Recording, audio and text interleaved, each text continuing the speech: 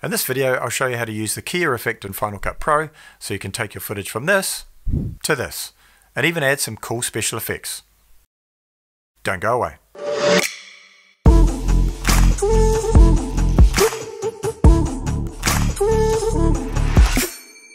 Hi guys, and welcome back to the channel, where we review tech related to making YouTube videos, and sometimes we do Final Cut Pro tutorials just like this one.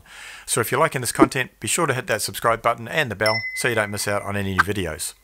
If you've ever wondered about green screens and how they work but thought using green screens were too complicated, think again, because in this video I'll show you how you can use the keyer effect in Final Cut Pro so you can take your footage from this to this, and even add some cool special effects. And make sure you stick around until the end, where I share a bonus tip on where to get free green screen effects from. The keyer effect is used to erase or key out certain colours in your video footage.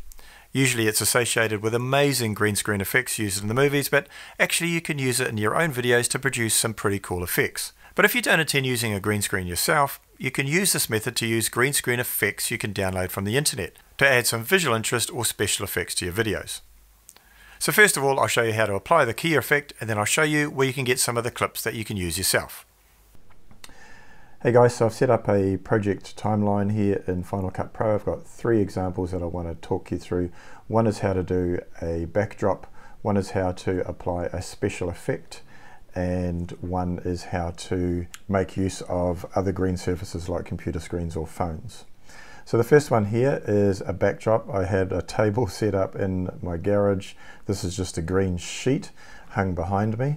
And what I want to do is I want to take a screen grab that I've got here from a Casey Neistat video and make that my background. So the first thing I want to do is actually get rid of the green sheet. So I'm going to select the clip, then I'm going to go over here to the effects browser. I'm going to scroll down until I see keying. And there is a keyer effect here. I'm just going to drag and drop that onto the clip. Now as you can see, it's taken out a lot of the green, but because I didn't have it lit particularly well, if I just turn that keyer effect off, you will see there's shadows down here. This is nice and green here, but you can see shadows up here, or so down here. Turn the keyer effect back on. It's managed to key out that green, but not so much that. That's easily fixed. So go across here to sample color, then go across to the area that I want it to know to remove, and I'm just going to click and drag slowly, and it figures it out and it's removed it. So it's done a pretty good job there. I'm pretty happy with that.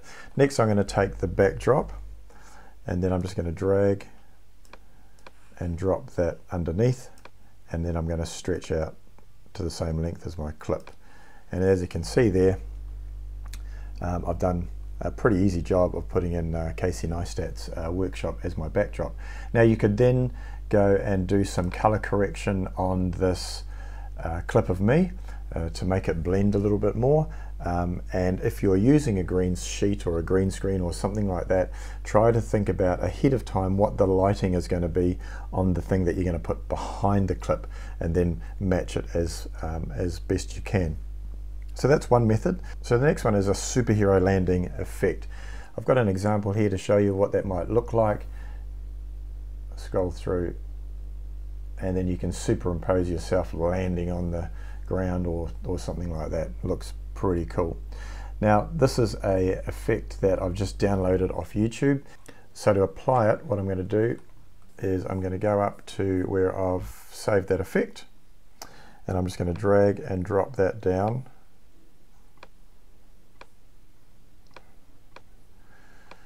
Drag and drop it down on top of the clip. So as we can see, we've got our clean slate underneath, just basically a photo of that area, and then we've got our green screen effect that happens over the top of that.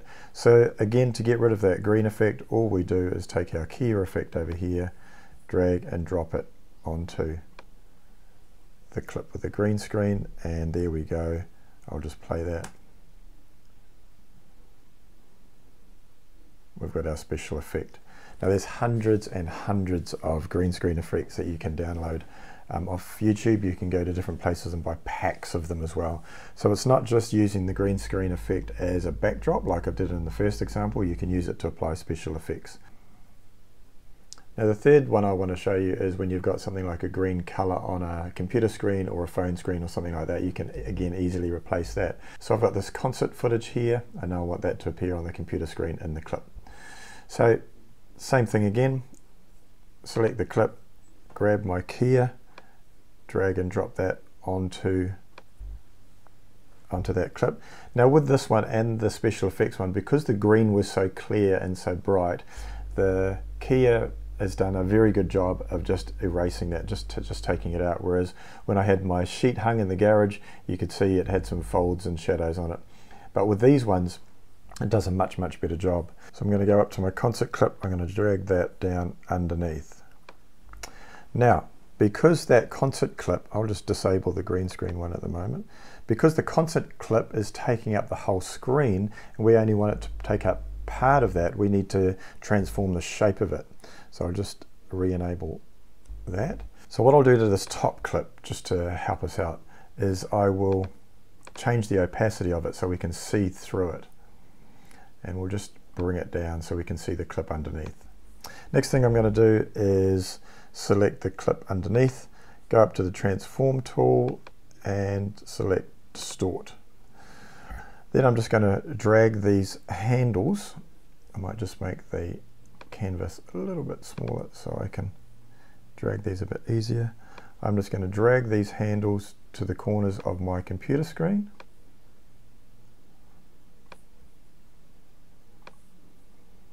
Again, if you're doing a really fine job, you might want to zoom in to get it exactly right. But for the purposes of this, you know what I'm trying to do. That's probably good enough. And hit done. I'll go back to my first clip and I will bring the opacity right back up. And the other thing you can do is play with, again, the color correction of the concert clip. That doesn't look too bad. What I could do is just bring the opacity down a little bit, just to make it look a little bit more like it belongs on that screen. And there you go. Pretty cool way to use green screen effects. Now, where to get these clips? If you Google, you will find plenty of options of people selling green screen packs. But to be honest, 90% of what I've needed, I've found on YouTube just by searching for green screen effects. Even graphics like subscribe buttons and things like that. You just need to Google for a YouTube downloader plugin, and then when you find a clip you like, download it and then import it into Final Cut Pro as normal. In some cases, you might want to remove the background from a static photo to use in your videos. For example, pictures of products or gadgets of items and things like that. Well, you might not have known, but there is a super quick and easy way of doing that on your Mac with software that's already installed. You don't need any additional plugins or programs, and I've made a video about that, so be sure to check out that by clicking on the link on screen. I've also made a playlist of a bunch of Final Cut Pro tips videos that I've made as I've learned things along the way. So check out that by clicking on the on-screen link now.